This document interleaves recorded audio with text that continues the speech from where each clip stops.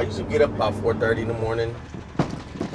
We're going to be in East Oakland off High Street. We'll be picking up green waste and food waste.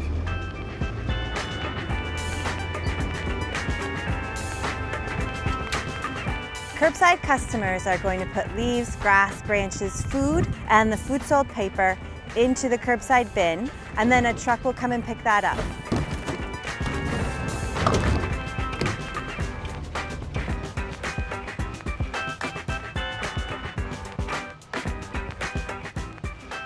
We're going to dump that contents onto the floor here, and we're going to put the contents into a much larger truck, a transfer truck, and take it out to the compost facilities.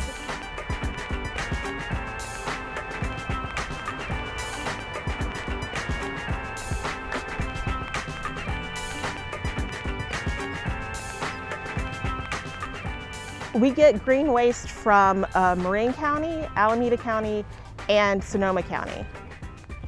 We have found bowling balls, engine blocks, plastic plants. We can't compost those. But the most typical contaminant is garbage bags. When the green waste and yard waste that comes from your home arrives at this facility, it's tipped onto an asphalt pad, and then the material is loaded into a grinder, and it's ground into small pieces. The pieces are then used to build what we call a covered aerated static pile, which is just a composting pile.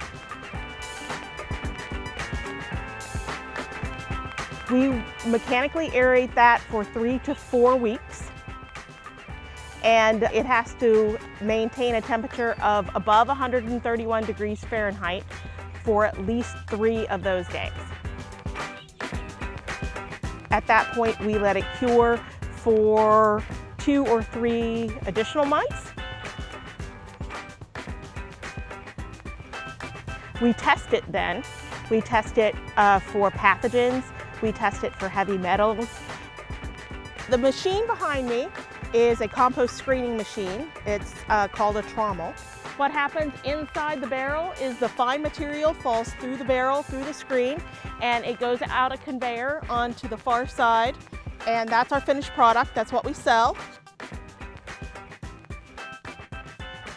We sell the compost to vineyards, farmers, and to other landscaping centers. So anybody can come here to purchase it.